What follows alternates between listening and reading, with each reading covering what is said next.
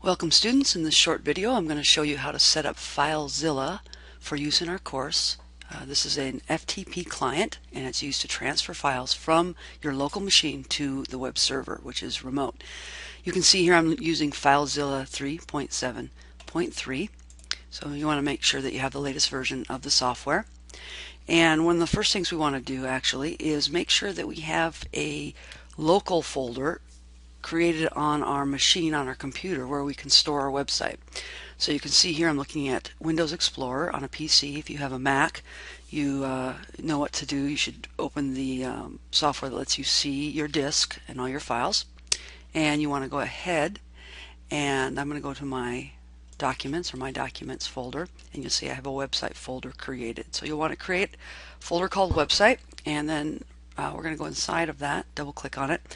And now inside that folder, I want to create a new folder, and we'll call it images.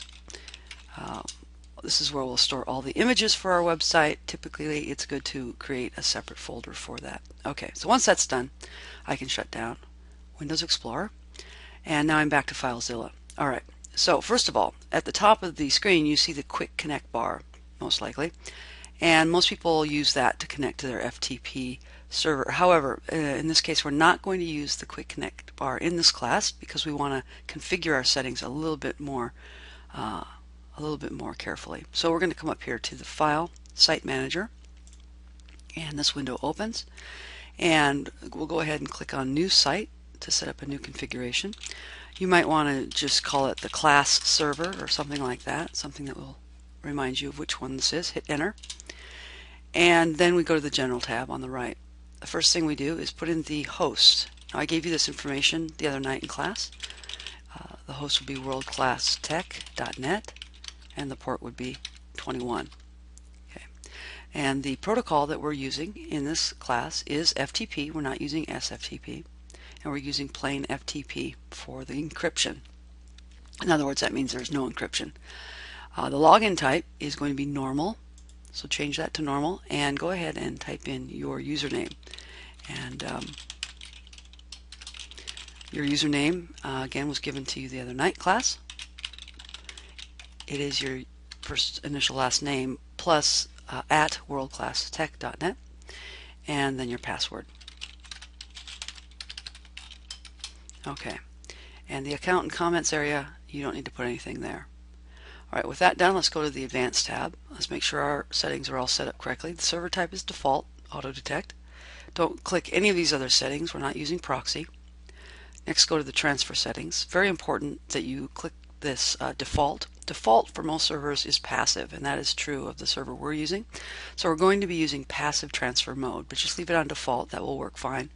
And none of these other boxes are checked. Character set is on auto detect. One last thing, back on the Advanced tab that I forgot to do.